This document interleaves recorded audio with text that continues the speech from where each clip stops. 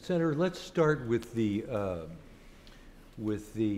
death of Justice Scalia and Leader McConnell's decision very quickly to preclude a nominee being offered by Barack Obama. What were your thoughts about that at that moment? First of all, I was very surprised to learn of Senator McConnell's decision. This was not a case where he consulted with all of us in the caucus.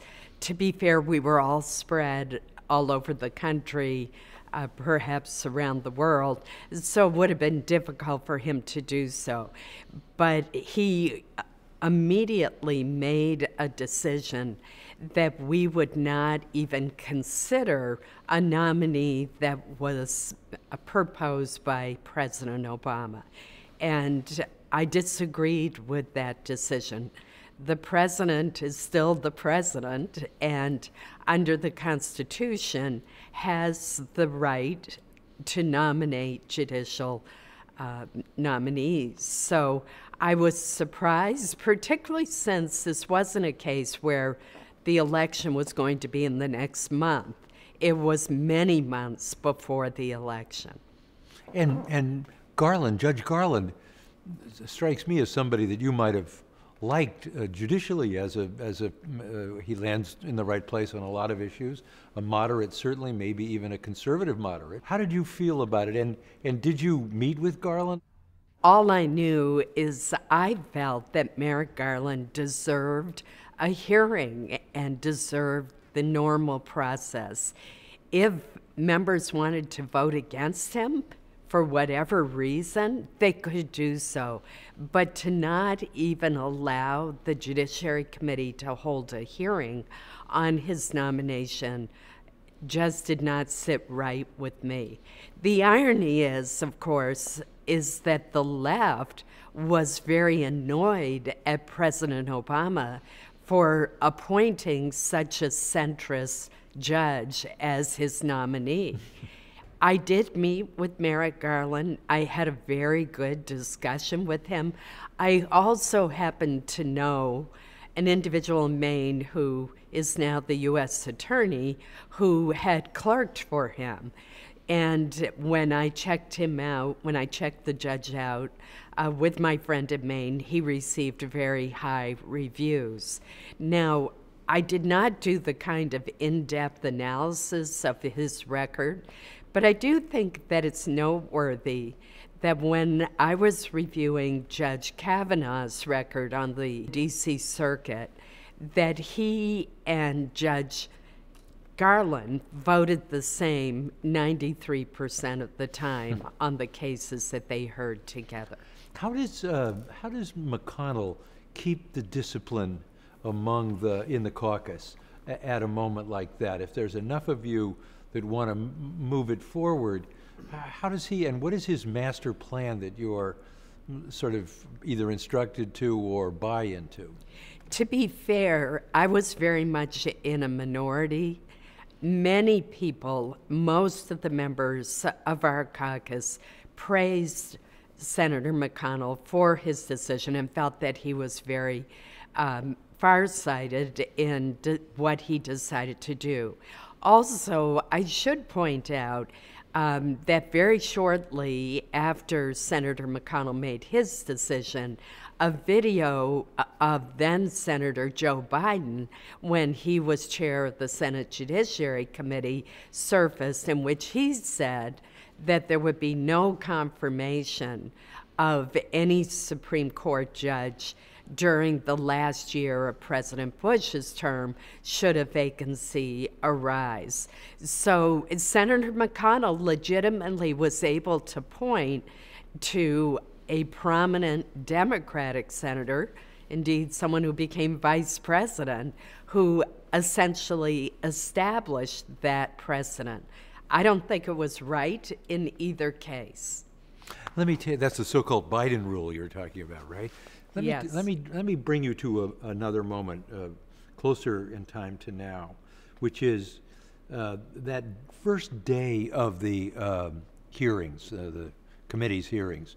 I watched the videotape last weekend again of everybody filing into the room. The Democrats are there, the Republicans are there. Senator Grassley is tapping the gavel. There's protesters in the back of the room. There's been protesters in the hallways, and it just chaos ensues. In some ways, some people we've talked to said, well, this is just an example of the partisanship gone mad right away in the beginning of this hearing. How did you read what was happening, Senator? I was embarrassed for the Senate when Chairman Grassley was not even allowed to complete his opening statement before being interrupted by Democratic senators in what was clearly an orchestrated move. I was very worried about the confirmation process. We've seen a gradual but persistent politicization of the judicial nomination process for Supreme Court nominees over the past 30 years.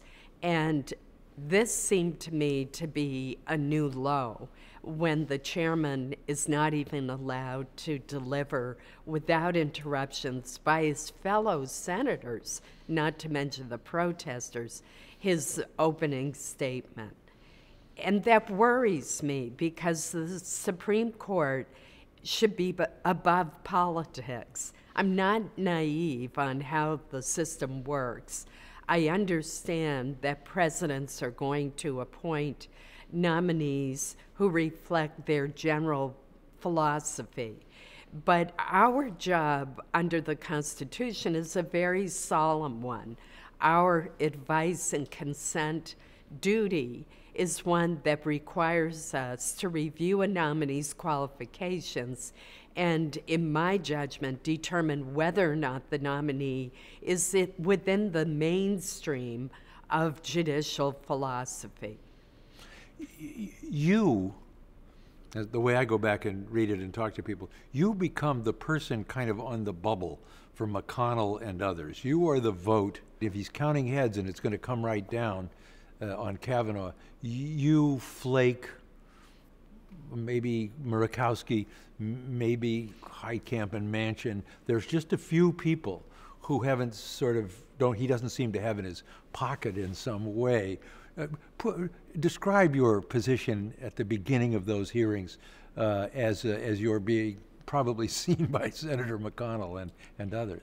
Well, first, to me, it is very telling that we're so polarized right now that we had outside ideologically driven interest groups that were putting out press releases in opposition to President Trump's nominee before they even knew who the nominee was. Right. And in fact, one press release actually says, oppose Judge XXX. They forgot to fill in the judge's name. And people on both sides of the aisle very quickly took positions on Judge Kavanaugh before they knew anything about him, or very little about him. I don't understand that. That is not my approach. The number of us who were truly undecided was probably fewer than 10. And we talked frequently. We were determined, even though we didn't come out in the same place, but we were determined to go through a thorough process. And I was very worried about what the process said to the American people. I want the American people to have faith in our government institutions, and the courts most of all. We know and expect that the executive branch and the Congress are going to be political, but the judiciary is supposed to be above politics. Right. And what I saw was a process with Judge Kavanaugh that quickly became a dysfunctional circus, and really the low point in a steady decline in the dignity of the nomination process. Why, Senator? Because we had senators who had already made up their minds before they had heard a word of testimony from the nominee. And that was true on both sides of the aisle. We had outside groups that were determined to destroy Justice Kavanaugh, and just because he was appointed by President Trump. It would not have mattered if President Trump, in my view, had nominated Merrick Garland. I think they still would have opposed the nominee simply because of the identity of the president. When I have looked at Supreme Court nominees over the years that I've been privileged to serve, I have not considered the political party nor the identity of the president who made the appointment. And that has led me to vote for justices who are more liberal than I am, such as Justice Kagan and Justice Sotomayor, who were nominated by President Obama. It has also caused me to vote for Justice Alito, who is more conservative than I am.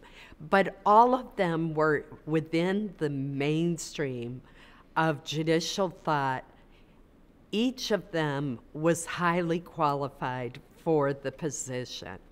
And I was convinced that all of them would respect precedent, the rule of law, and the role of an independent judiciary. When you hear of the allegations by Dr. Blasey Ford, what was your thinking about what should happen in the committee? I read the redacted letter that Dr. Ford sent to Senator Feinstein just as soon as I learned about it. I received a call from the Judiciary Committee staff, and I read the letter that day. It was redacted, her name did not appear, and there were some details that were redacted in the letter. But I was very concerned about the allegations, which were extremely serious. It was clear that she had asked that her identity be kept from the public, that she did not seek the limelight. And I think it was disgraceful that someone leaked her identity to the Washington Post. And let me add that I do not believe that that was Senator Feinstein who did that. I have a lot of respect for Senator Feinstein. She's told me she did not do it, and I believe that she did not. But someone betrayed the trust of Christine Blasey Ford, and I think that was despicable. So when I read the allegations, I was very concerned. I was at the stage where I had completed most of my review, not all of it, but most of my review of Judge Kavanaugh's record during his 12 years on the circuit court. I assembled a team of 19 attorneys, many of them from the Congressional Research Service who are nonpartisan, to help me go through his decisions, his law review articles, his speeches. So I had largely finished my review of his record, and I had spent 2 hours and 15 minutes talking with the judge, asking him tough questions. So then this bombshell letter drops and sends the nomination process into a tailspin. The very next day, after I read the then redacted letter, I talked to Judge Kavanaugh. I had some additional questions that I wanted to ask him about his record, but I, of course, asked him about the allegations in the letter. I asked him whether they were true, whether there was any truth in them. He was emphatic in his denial. I then asked him if he had any idea who would have made the allegations or why they were made. And he said that he did not. Then that Sunday, the story broke in the Washington Post identifying the individual. And I felt at that point, once Dr. Ford's identity became known, that the only option was for the Senate Judiciary Committee to convene and have a hearing in which both Dr. Ford and Judge Kavanaugh testified at length under oath. After she spoke, we've asked everybody this question, then there's a break. But after she spoke, what were your thoughts? I had found what she said to be very painful. I was convinced that she had been sexually assaulted, but I did not know for certain who was her assailant. I felt that she was traumatized and that it was a huge burden on her to come forward and that she was indeed frightened. I felt bad that her family wasn't there with her to support her, that her parents and her brothers. And I thought that was odd. But I found her to be credible in asserting that something terrible had happened to her. Do you think that some people we've talked to say that when Brett Kavanaugh comes out to speak, he's speaking to an audience of one, Donald Trump, and B, he had to be forceful. He had to be different than he'd been on the Fox News interview. He had to defend himself in a way, but not go too far. Give me your reaction to him coming out, and how you judged his performance. I thought about all that the judge and his family had been through. Keep in mind that the allegations were not those just of Professor Ford's. He had been accused of drugging teen girls and participating in gang rapes, an allegation for which there was absolutely no substantiation, an outrageous allegation, but one which his young daughters had heard. So I was not surprised that he was both anguished and angry. I think that's a normal reaction for a human being who's been accused of absolutely despicable, heinous crimes to have. And I felt that he went too far in his exchanges with senators, such as Amy Klobuchar, for which he later apologized. But I thought his testimony was powerful and what you would expect from someone who had been through what he had been through. It was very telling to me when he was asked if he had known what he was going to go through and what his family would be put through, including death threats directed at his wife, would he have accepted the nomination? And he said no. That to me was very telling. And it worries me again, it concerns me that good people, having witnessed the spectacle, the hardship, the allegations, are going to refuse to serve our country. They're just not going to want to go through that. Well, after that hearing, the next day, Jeff Flake is, interacts with a woman as he's on the elevator. The committee itself is in great chaos. Flake this morning told us a wonderful and kind of humorous in some ways story of him trying to call you on the telephone and all the other senators being around. Take me there, will you? Well, we finally connected and we did talk. I had been trying to call him. I had talked to Lisa Murkowski very early that morning, around 7 o'clock, as I recall. And then I was trying to reach Jeff Flake, and I was trying to reach Joe Manchin. Meanwhile, I'm watching television, and it's utter chaos at the committee, and he and Senator Coons are talking about their next step. We had been having a series of meetings and phone calls. I think I talked to Jeff Flake every single day. And he said to me on the phone, what would you think if I said that I'm not going to vote to report the nominee until we have reopened the background check that the FBI has conducted? And I told him I thought that was an excellent idea, that I would support him.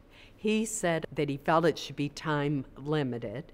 And I said I felt there was no reason why it could not be time limited, given the precedent of the background check of Anita Hill's allegations only took a few days. And so we talked about that, and he very courageously went ahead and made the proposal to the committee with Senator Coons. And I immediately publicly said that I supported it. Then later that day, Senator McConnell gathered us in his office along with some key members of the Judiciary Committee to talk about the FBI investigation, because what many people don't understand is to reopen the background investigation, and there had been 6 previous investigations of Brett Kavanaugh, required a request from the White House counsel. So that's what we were talking about, and we were talking about how important it was that all of the people who were named by Professor Ford should be interviewed. All of the people whom she said could verify her account needed to be interviewed by the FBI.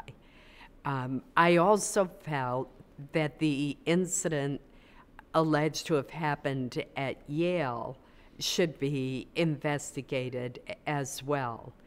And I later also pressed for, if the FBI, I thought this was implied, but if the FBI found other people as a result of interviewing the people named by Professor Ford, that those individuals should be interviewed too, and they were, contrary to what had been reported. There were not just 4 people interviewed.